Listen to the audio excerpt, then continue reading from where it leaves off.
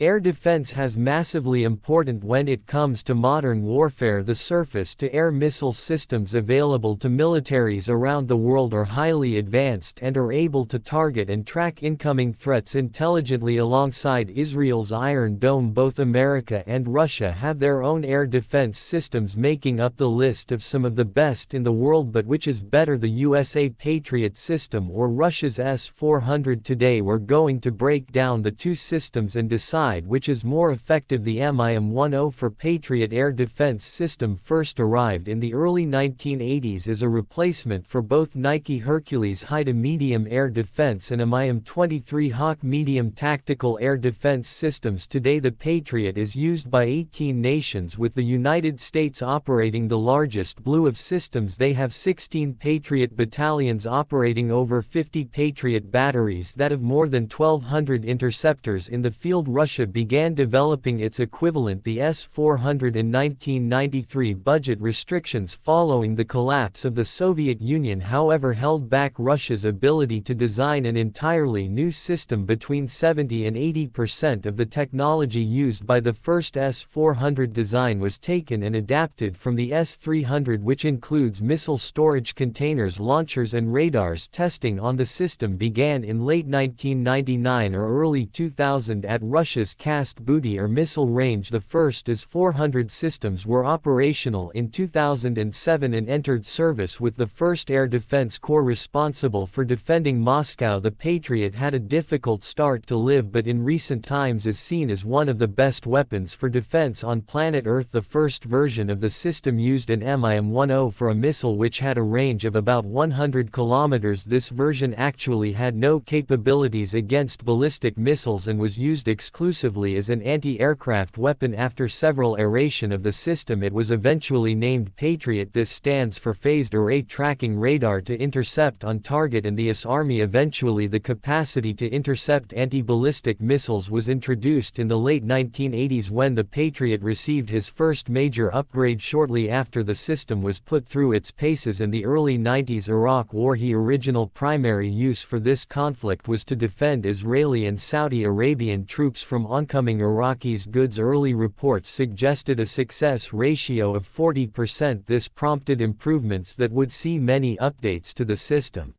Ever since the early 90s, the weapon's effectiveness in the Gulf War's been called into question. The Patriot's designers argued that the system was very effective, but this was countered by an almost a year-long investigation in 1990 due by a House Government Operations Subcommittee. The conclusion of this states there was minimal evidence that the Patriot downed any more than a few Iraqi missiles. Further investigations would find less than a 10% hit rate. It appeared as though debris was being counted as direct hits, and the impressive television footage looked a lot more flattering than the real accuracy of the launcher. In contrast, the S-400 has had a very high reputation, but it's worth mentioning that the news of its effectiveness has mainly come from Russian sources, so needs to be taken with a pinch of salt. The S-400 primarily uses the 48 and 6 missile series. These missiles are designed to hit aerial targets at ranges up to 250 kilometers and are capable of intercepting ballistic missiles across a 60-kilometer radius, using in both cases a 143 kg high explosive fragmentation warhead. Another missile series, their 77 and 6, has also been tested. Unlike other Russian surface-to-air missiles, these will use hit-to-kill technology and are designed specifically to destroy ballistic missile warheads.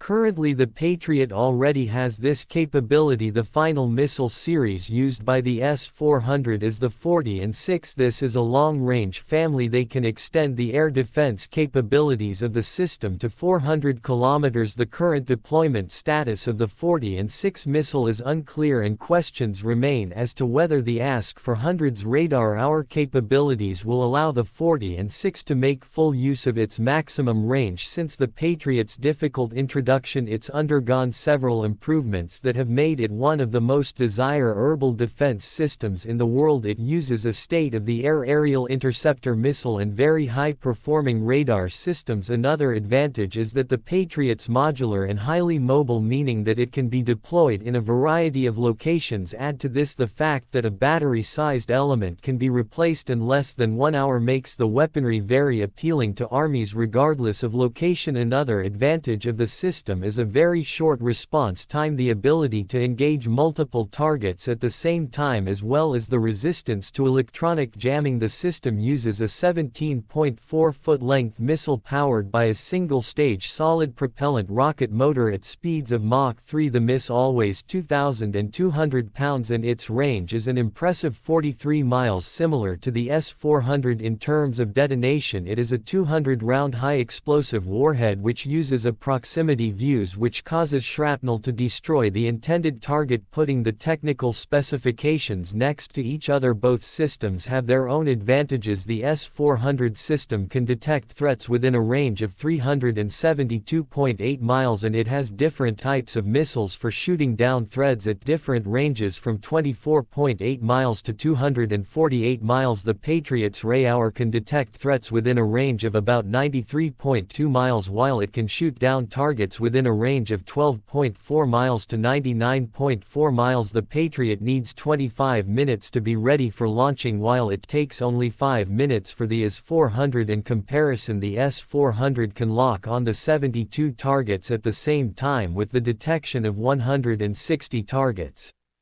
while the Patriot can lock onto only 36 targets and identify 125 by radar. However, these details are only as good as the agency that reported them, so with the US being the more transparent nation and Russia known to message their information, these details should be taken with a pinch of salt. But assuming these details are true, then it looks as though the S-400 has the upper hand. However, this doesn't include the hit-to-kill weaponry that makes the Patriot so effective. This may become a feature for the S-400, but it remains to be seen whether it will be successfully implemented. It's widely considered by experts that the S-400 is the best overall choice for defense, but if it's ballistic missiles you need protection from, then the Patriot is the best solution. What do you think about the Patriot and S-400 systems? Which one do you prefer? Let us know in the comments, and please like this video if you've enjoyed it. If you want to see more videos like this one, then subscribe to World's Military News for more information. Thanks for watching.